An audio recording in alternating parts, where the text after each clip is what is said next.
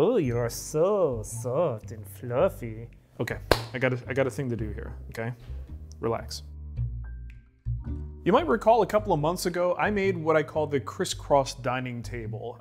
It's held up great, but once it was done, we decided we need a little bit more seating to go with it, so I decided to do a bench that accessorizes it. It's pretty much built the exact same way, just kind of changing proportions and size of things as well as the angles. And you can see right here, we've got the same crisscross base. We've got a nice thick top with a raised portion at the back that just kind of gives your butt a bit of a cue to know that you're at the back. I've got kids and a lot of times they're not paying attention, so something like that I think is pretty helpful. And also, of course, we have that segmented joinery and we have the pillowed legs and rails. So it's a great build. By the way, this is a Wood Whisperer Guild course. If you want the whole thing for the dining table and the bench, you can get that there at twwguild.com. But for now, enjoy seeing this thing go together.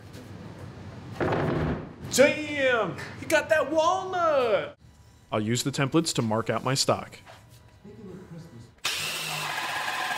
And then rough cut the parts with the jigsaw that apparently has a dying battery.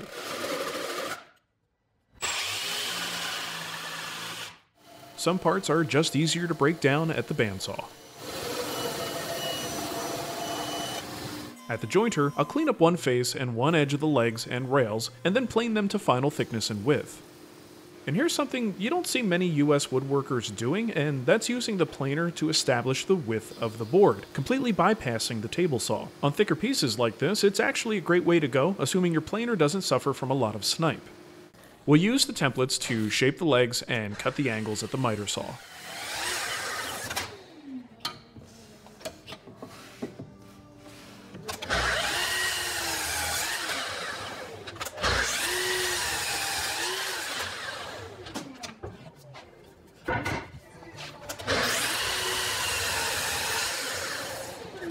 For the crisscross, I'll carefully lay out the angles.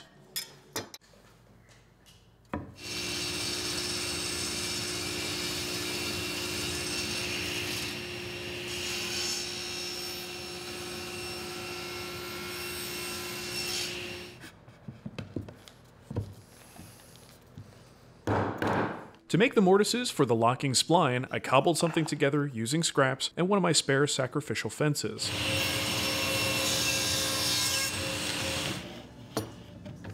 Now it looks wonky, because it is, but it works.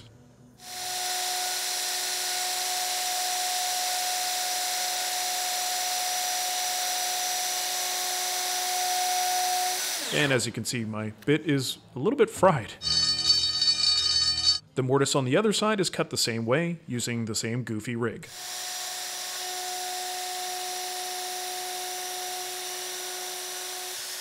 And now we can work on the joinery. We're going to use the domino. There's not much to say here since the domino is really just kind of a point and shoot tool, but we're putting 2 dominoes per joint. And you should use the largest size that you could fit without them getting too close to the outer edges or each other. Now we can cut the legs to their final shape.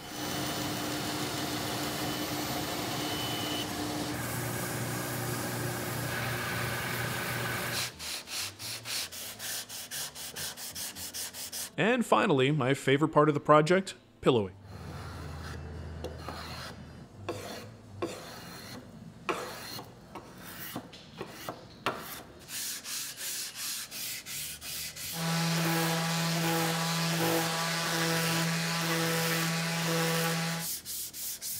Next up, we'll put the roundover detail on the joint areas.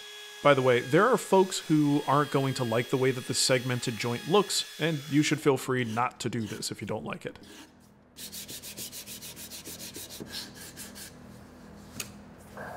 On the bench, we're going to be a little more no frills for attaching the top with screws. I just counterbore deep enough to allow the 4-inch screw to bite into the top. And then after that counterbore, I can continue to pre-drill a clearance hole all the way through for the screw.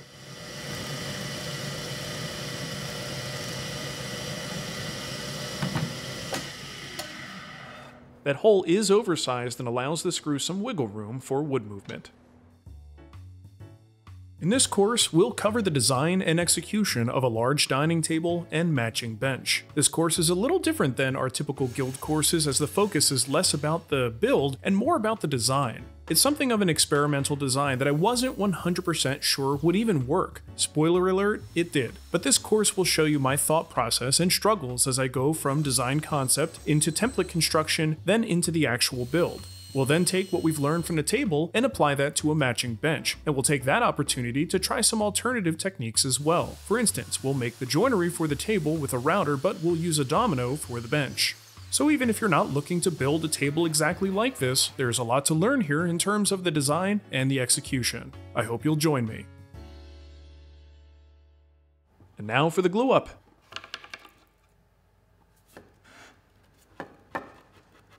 There it is. To clamp the pieces together, I'll use a little miter clamping aid. I actually posted a video recently about how to make them, and if you want to make a set, you want to check that out. It's pretty handy to have around. The splines can then be cut and fit into the mortises.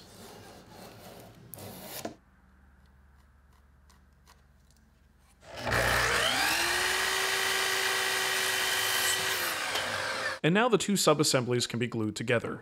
It's a good idea to do this glue up on the flattest surface in your shop.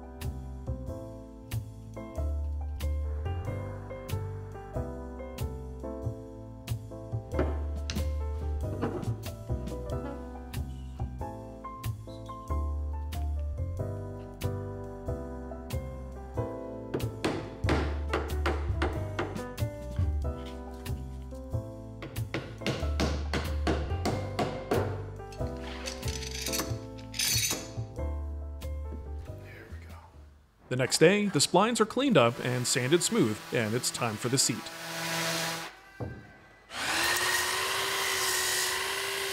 I know this looks ridiculous, but my table is out of alignment with the saw, so I was a little bit lazy and didn't fix it. That means I have to do this chopping motion just to prevent the blade from getting pinched.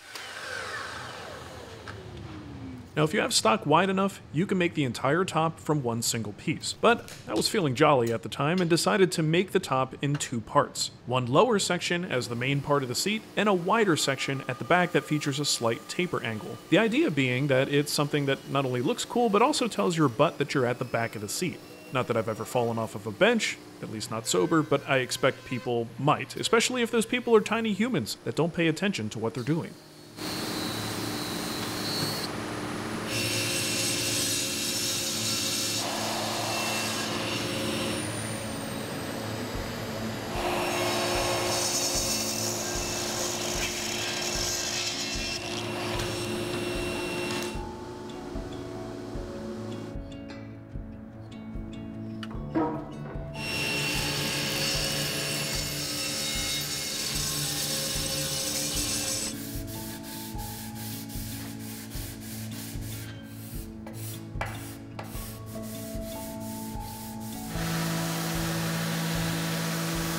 The two parts are glued up, and in order for this to work, the thinner part of the tapered section should meet perfectly with the back of the flat section. Otherwise, there's going to be a ridge there, and it's going to be real hard to remove after the glue up. And that's actually why I'm using dominoes here, just to keep everything nice and aligned.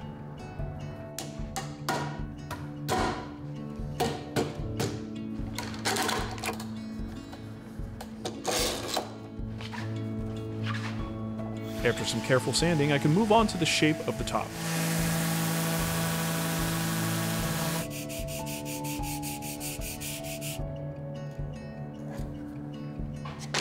I'm actually reusing the long edge template from the dining table, letting the extra length just hang off the side.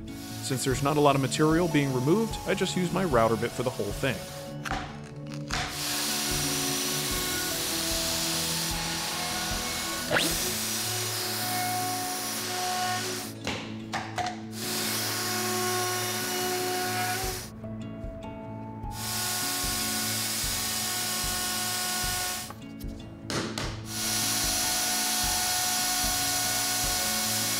To make the underbevel, we can actually get away with using a router bit for this one. And I'm lucky to have a chamfer bit that has a really high angle, and if I use it on the edge of this top, it makes for a nice shallow underbevel.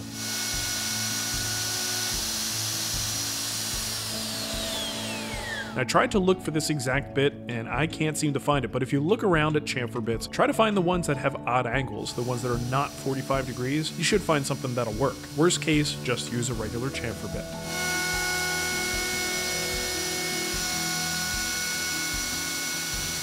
Now we just give the whole thing a good thorough sanding, and it's time for some finish.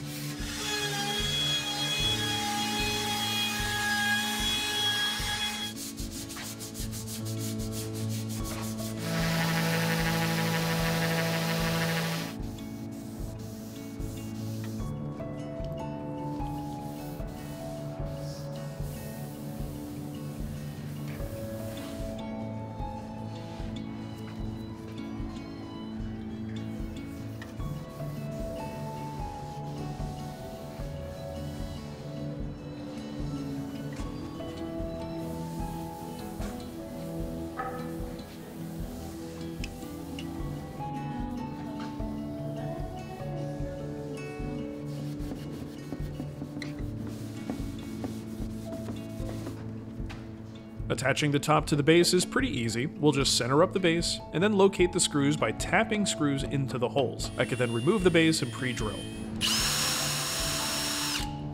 And then with the base back in place, I can drive the screws. And that's the bench. Nicole was there to give it a little test ride, and I think she approves.